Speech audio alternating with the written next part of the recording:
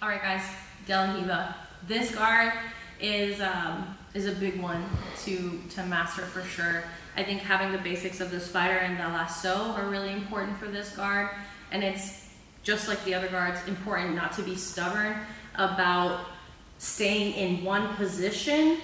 That being said, you have to be stubborn or fixated or focused on learning how to move in the De La Riva guard.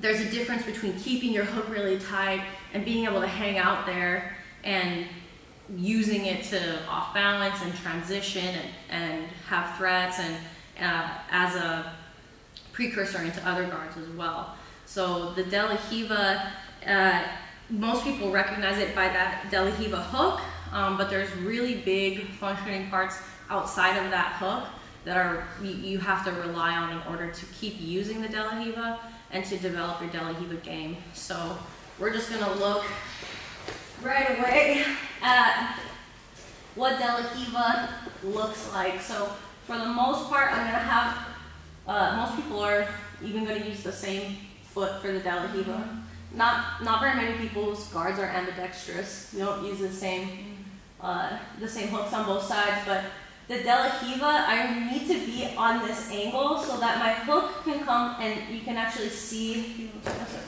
you can kind of see my toes on this side. It's the same thing as setting the lasso. If I'm right in front of her, I'm not going to be able to have my hook be strong and inside of the guard. It's super easy to push down here. Okay, so to set my De La Riva guard, I want to be on this angle. I want to have my knee kind of close to my chest, and I want to have my toes reaching here.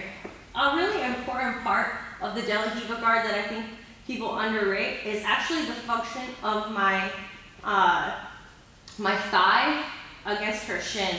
It's not that my thigh is crossing her shin. It's actually that from my butt cheek to my knee meets her foot to her knee. Okay, so I'm kind of covering this part of her shin and making sure that I don't let my knee open up. I'm actually going to try and turn my knee as much as I can. Another important part and function of the De La Riva hook is the control of the foot. Sometimes you can use De La Riva with the sleeve and the collar, which is really great. Most people are going to be good about pummeling this foot out, and it's a good control factor for the De La Riva, okay? So I like to either grab the heel or the pant. I'm probably more likely going to be using the pant just to keep this connection, this hamstring to shin connection tight. I don't want to ever lose this. It's okay for me to lose the hook. I don't have to have this spindly hook, but I do need to be blocking her leg, okay? And I don't want it to be blocking like this, where she's pushing her shin on top and actually limiting my hip mobility. I want it to be like this, where my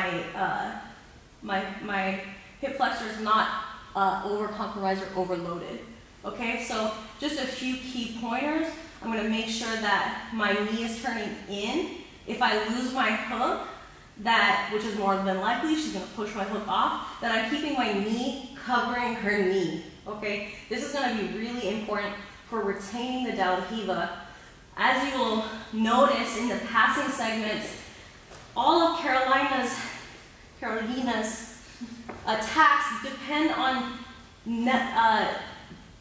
disengaging the feet and disengaging the hook, and she's always going to push that hook down.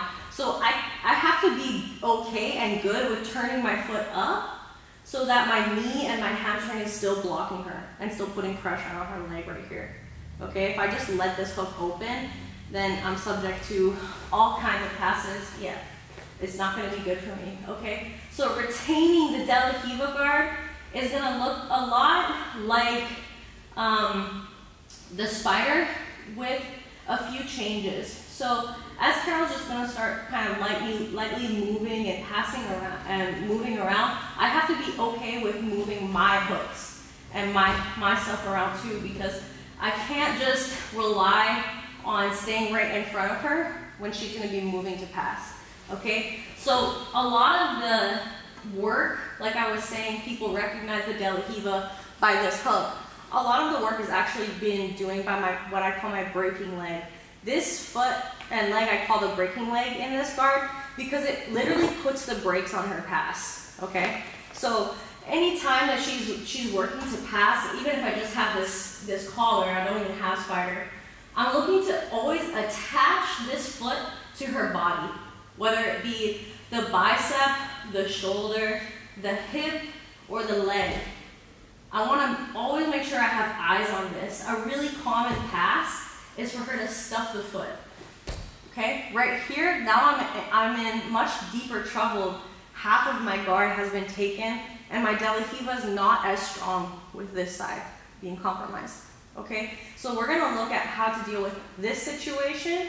But first, I want you to, in your rolls and when you're practicing the De La Riva, I want you to focus on keeping your hamstring and the shin attached, but more importantly, what this foot is doing, okay? This foot is always gonna help me get a better angle on my De La Riva. Then I can start going for things like the Barabolo, the crab ride, Kiss of the Dragon, all of those cool, fun, spinning techniques, okay? So first step, De La Riva retention, I'm keeping my hamstring attached to the shin. I'm keeping my knee in line with her knee, especially if I don't have the hook. If I have the hook, it's a little bit different. There's some space right here. But she's always gonna be breaking my hook off. I know this about Coach Carol already, so I'm keeping my knee just attached to her right here until I can get a better angle to reset this. Now I can go for my pant grip. I can go for omoplata attacks and off balances, okay? The second look we're gonna take is when she eventually does stuff this foot, because this shit's gonna get annoying for her. She's gonna be like, okay, I have no choice but to do this, okay? So when this happens, let's talk about this grip too. This grip can be anywhere, okay? It just can't be cowboying. You can't be on the rodeo. So when she stuffs this, I prefer to have the collar grip so that I have a really nice way to bring her head down and her butt up. See how she immediately put her hand on the mat? Because what I was doing with this hook that she just stuffed, let's turn this way a little bit, spinny. As soon as she stuffed it, I'm pulling her posture down and I'm backing my hook up. See this one that she stuffed? It's getting backed up with my De La Riva, and I'm elevating. So I'm squeezing my knees together, extending my feet overhead, and now I can unlock and reset for a really nice De La Riva, or I can continue with a sweep there, or attacks. So there's two options. I'm going to always make sure that my foot is doing a lot of the work to keep her off and away from me, okay? If it gets really bad and she really starts stuffing this down, I need to then use my De La Riva foot to go on her hip and just reset and get back into my De La Riva. If she stuffs this leg eventually, I need to hook it up with my De La Riva hook, pull her posture down, ass up, and get her over top of me, okay? To finish this, I can take this foot back, put it on the thigh, and reset so that I have a really nice, strong De La Riva on this side. If you can see her butt in the De La Riva, you're doing something right. This is good. This is a good De La Riva. The back is right here, okay? So when you start playing around with this guard, just know that you want to be at this angle to your partner, okay? If she's turning and coming in front of me, I need to do everything with this side, with my braking foot, to get that angle back. Okay, as soon as I get that angle back, I'm going to be making sure that I have a grip of some sort, and then I'm staying off to this angle and on my hip here. Okay, I'm keeping the foot, keeping everything tight. All right, so later on in the sessions, we're going to be looking at how to off balance and attack. Right now, retaining the guard is the utmost important thing to do. If you don't know how to retain, you're never going to spend enough time in the guard to know how to attack and off balance properly. So use those concepts when you're looking from spider and lasso and De La Riva in this next couple weeks that you'll be training. to just be able to maintain and hang out in those positions so that you can spend more time learning how to attack from that spot.